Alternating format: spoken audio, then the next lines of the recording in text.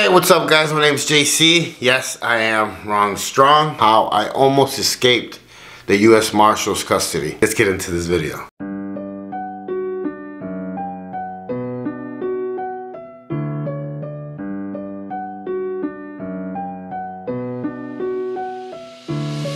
Grinding just as hard year to year. Thought that all this money and the fame would make the painters disappear. Now I'm sitting here just wipe away the tears. Dealing with the pain that's trapped inside. It's been there since we were kids, yeah. Grinding just as hard year to year. Thought that all the money and the fame would make the painters disappear. Now I'm sitting here just wipe away the tears.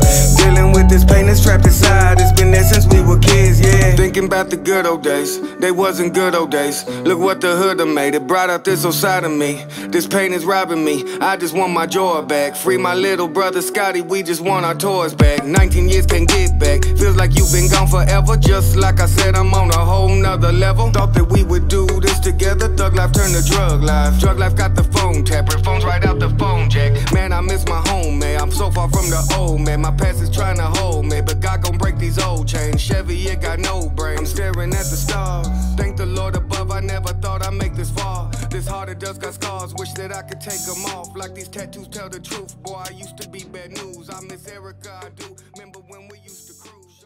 Hey, what's up guys? Welcome back to another episode of Wrong Strong, JC's Chronicles. I almost escaped from U.S. Marshal custody in my crazy life. So they started to follow me. They started to, try to see what I was doing. I really didn't talk on the phone much. All my business and everything was conducted in person and by walkie-talkie, by radio. It was the same silver truck that had been following me all day. That day I picked up my girlfriend and took her across town to the other side, and the same truck again. So as we're leaving the nail place, I told her to put on a seatbelt and hold on. I was about to, try and run as many red lights as I could to try and see if he was following me, and if he was, lose it. He wouldn't be able to follow me no more.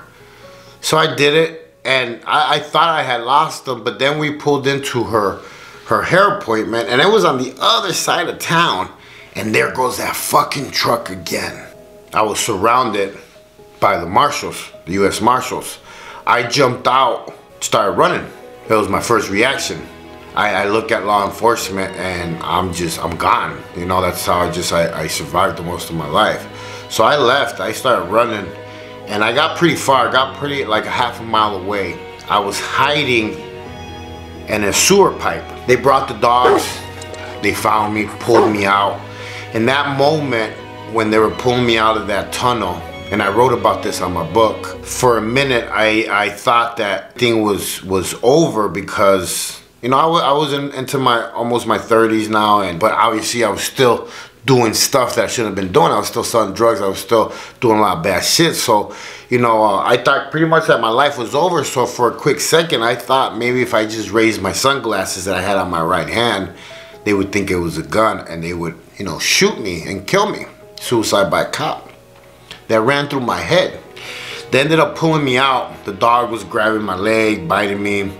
They cuffed me, put me in the truck. In my head, I had already came up with this fucking plan in my head. As crazy as it sounds, I had already thought about how I was gonna escape. I told one of the marshals, hey, while I was in the pipe, I got bit by a black widow. He's like, how do you know? I was like, well, I killed it. As soon as it bit me, I felt it, and it bit me, I killed it, and it's hurting really bad, and I don't feel good. I'm coming in and out of it, I'm sweating. I mean, it was all alive, but So he's like, show me. That morning, I had just got my testosterone therapy shot from my doctor, so I had a lump and it was red right there. So he pulled my pants down and he seen it, and they started to panic. They started to panic that, I was gonna get sick or die. They rushed me to the hospital. Once I'm in the hospital, I'm playing it off at 110% that I'm sick, I'm shaky, I'm in pain, I don't know what to do. I was completely I should have received an Oscar for that. Thank you for this award. I should have received an Oscar for that. I would have never thought that I would make it as a Chicano actor in this. I should have received an Oscar for that. Today in time where it's so hard to act Mexican.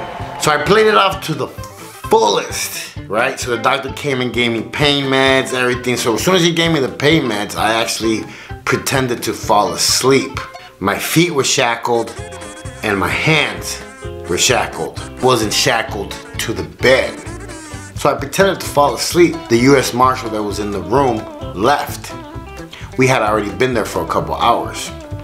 You know damn well you get no fast service at the county hospital. I got up, I figured if I could get out the front door, my baby's mom's house was like 2 blocks. Literally down the street. If I could just get there, I already had it in my head. You know, I was gonna head for the border. Once I got to Mexico, I was gonna travel into Brazil. And that's it.